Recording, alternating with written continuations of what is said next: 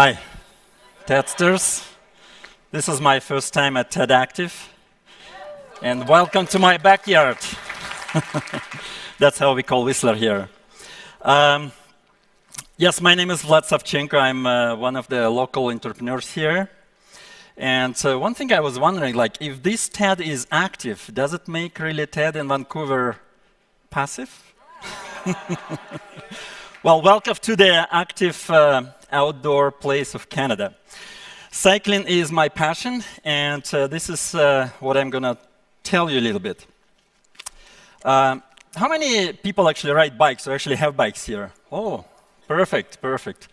Well, you probably, if you're using bikes, you probably use some bike computers.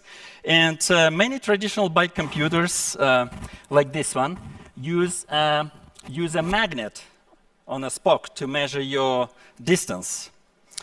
If you're an avid cyclist, you probably experience the problem, like what I experience quite often.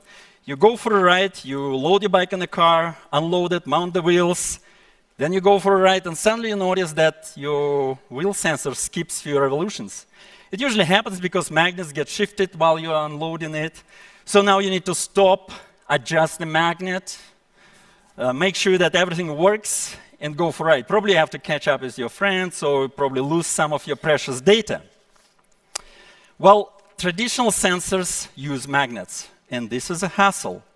They're also not very accurate. The accuracy of this sensor is your full wheel revolution, which is about 7 feet of distance over 2 meters.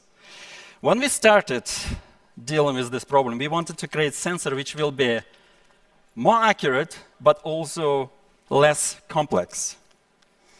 Over the last 7 years, we've been working with this problem with my team, and we came up at first with a very nice solution. The sensor, which was very accurate, it's about 360 times more accurate than any sensors ever created.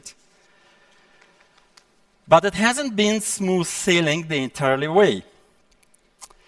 We actually made a typical engineering mistake. We over-engineered the solution.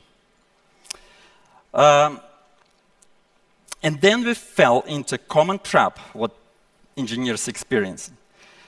You see, somebody has created the sensor originally with the magnet, and we saw that status quo. We created our sensor which was more accurate, but still used the same magnet on a spoke. And it took us a while to figure out what was the bug in our solution. We were trying to offset some naturally occurring matter like magnetism. We thought there is a bug in our sensor solution. We created very complex algorithms to offset it, but still couldn't resolve it. At last, we took a giant step back and looked at the problem from a wider angle. And then, eureka!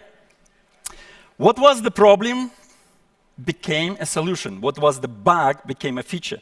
Now you can see how accurate this sensor is. As soon as I touch the wheel, you can see the distance is moving. It actually works backwards too.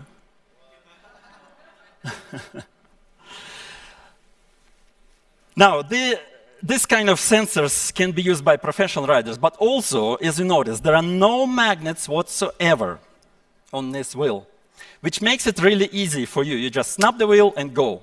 No hassle whatsoever. Now, this sensor works with Bluetooth devices, but we also have an ANT device which can work with the Garmin computers and many other devices. What we learned from our experience is that if you have a problem, the nature always offers you a solution. All you need to do is step back, look at the problem, and you probably find the solution in nature itself. Thank you for your attention. If you want to talk to me and learn how that technology works, please, I'll be around.